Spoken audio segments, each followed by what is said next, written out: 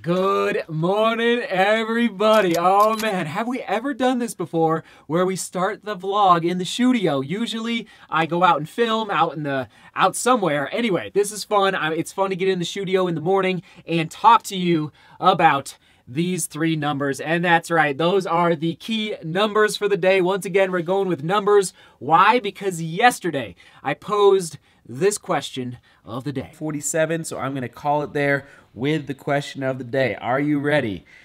I would call it breaking news just happened in the running world.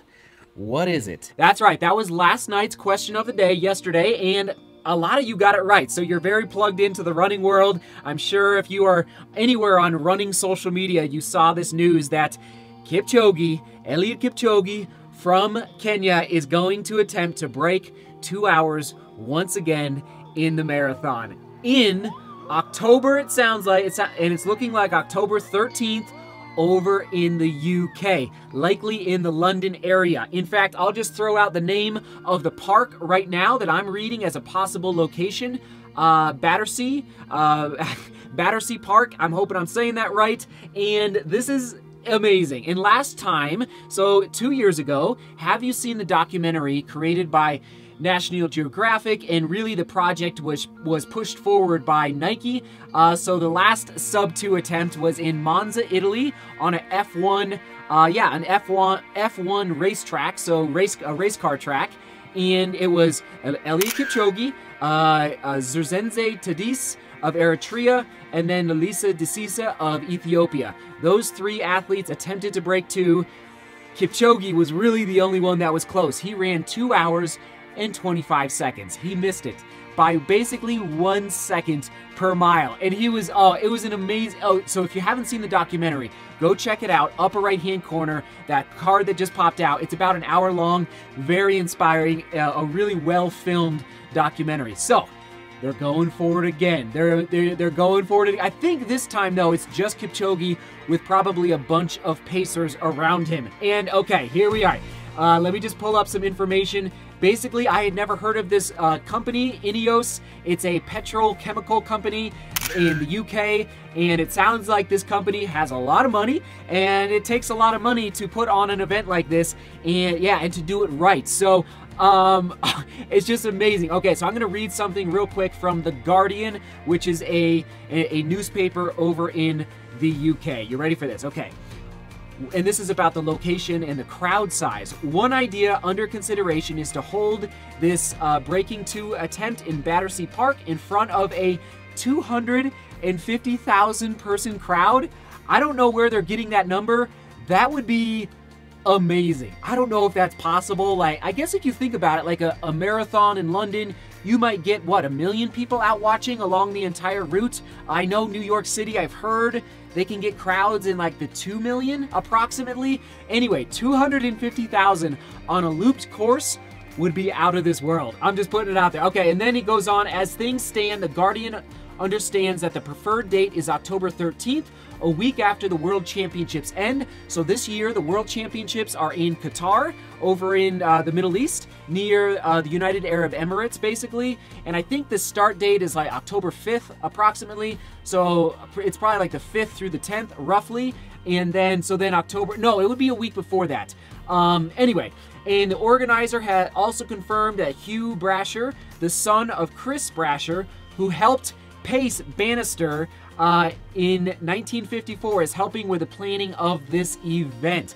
So this is unbelievable. Let's see. And so Kipchoge's going for it again. Again, the key numbers for this vlog is 159 down in the comments. And the question of the day, we're diving right into it today. Do you think Kipchoge can break 2 hours in, let's count it out. This is really important. June, July, August, September, October. We're talking 5 months. Can Kipchoge get so dialed in and get, frankly, he needs to get 25 seconds faster at least, obviously, and then some to play it safe. Will Kipchoge do it? And here's the deal. Before you write down your answer, we're gonna go back. So in October, we're gonna go back and we're gonna reference this vlog, and we're gonna be able to go through and look at all of our predictions as to whether or not we predicted Kipchoge breaking 2.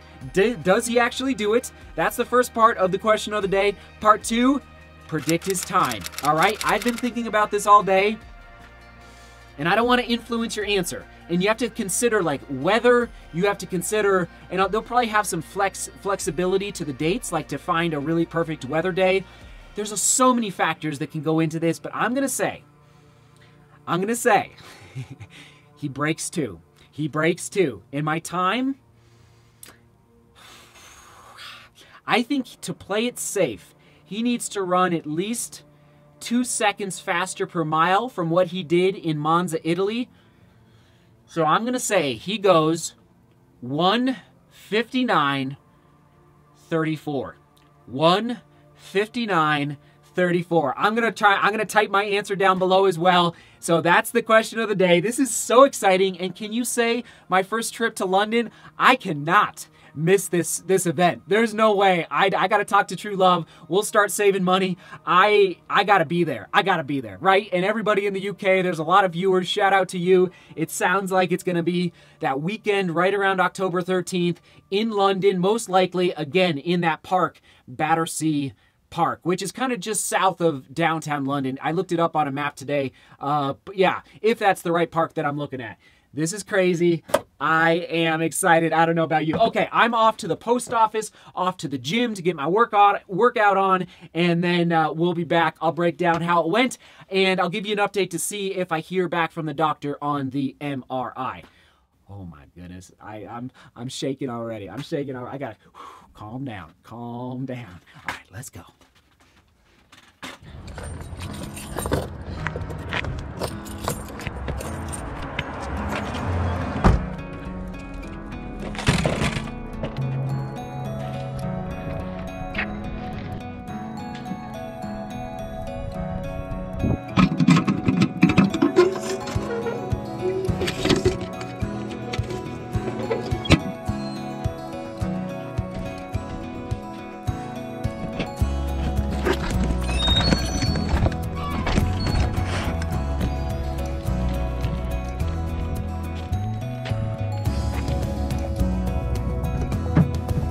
There you have it. All right, the last box of running shoes is now picked up from the post office.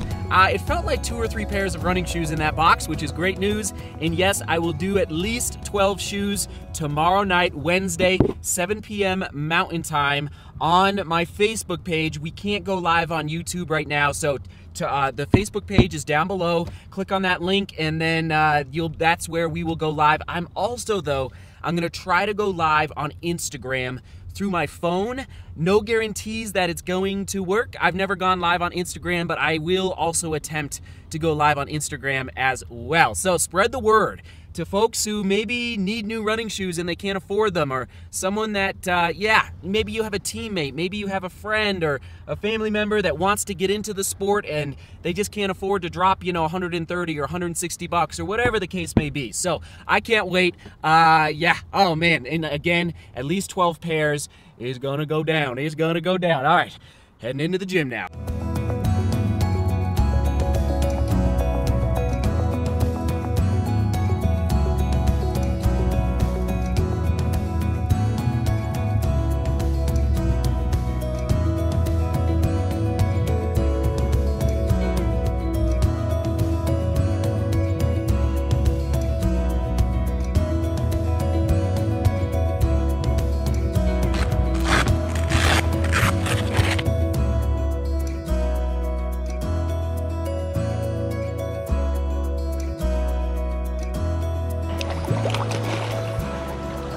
Going for an hour.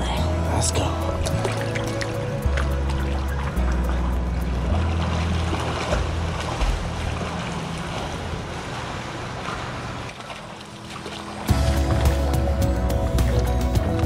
I've got my phone right here, just waiting for that phone call from the doctor about the MRI.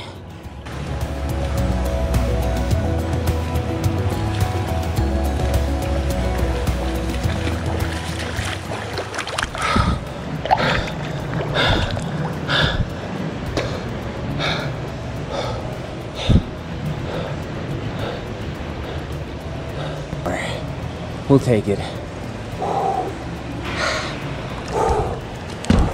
Not sure how far I went, but that hurt a little bit.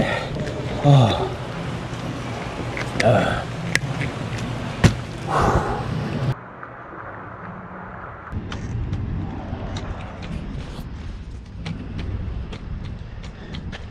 Bada beam, bada boom.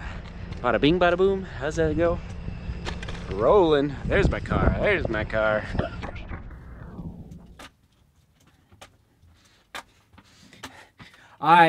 Back from the pool, feeling good. Got an hour in. Man, I haven't swam for an hour in probably 10 years. So I'm definitely feeling it in my arms. I gotta remember, and if you have any tips for swimming, let me know. But I just struggle a little bit with making sure my legs, I'm getting better just in the last week, but making sure my legs are doing as much work as possible, because your arms, they just get so tired so quick. So anyway, I feel like I'm making progress in the swimming department, but went for an hour. You saw me breathing there at the end, like, I don't know. I was taking my heart rate just briefly, but it feels like I'm getting a pretty good aerobic stimulus. I know it's different than running, but it's definitely better than not doing anything. So tomorrow's a big day, back in the pool, trying to just take as much weight off of the foot as possible.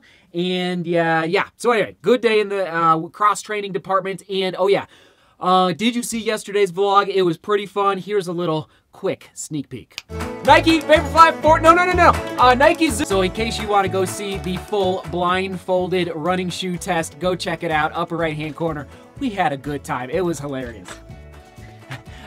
I almost don't know what to do with myself here in the studio, because remember, we already asked the keyword and the question of the day. Again, 159 down in the comments. Crazy. Again, I'm going with 159. Oh boy, did I say? I think I said 159.34. I believe is my prediction for Eliud Kipchoge in London in October.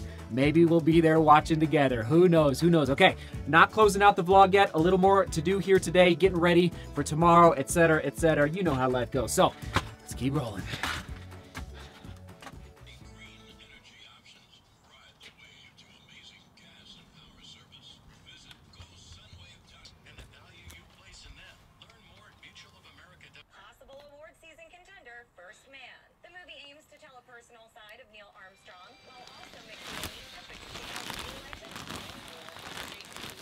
All right, just a little more landscaping on this fine evening. Here comes the rain, so I gotta call it for the night. Oh man, by the way, someday, I don't know when, I gotta talk to True Love, but we'll have a little studio party out here on our patio. This is our patio, it's AKA the carport. We hang out here all summer long, so we'll have a little shindig in Denver, if you know what I mean. Good times in the patio, on the patio, and in the studio. All right. Seek beauty, work hard, even in the rain, and love each other. Oh, London. Oh man, I gotta go inside and talk to True Love about this idea. It's getting exciting.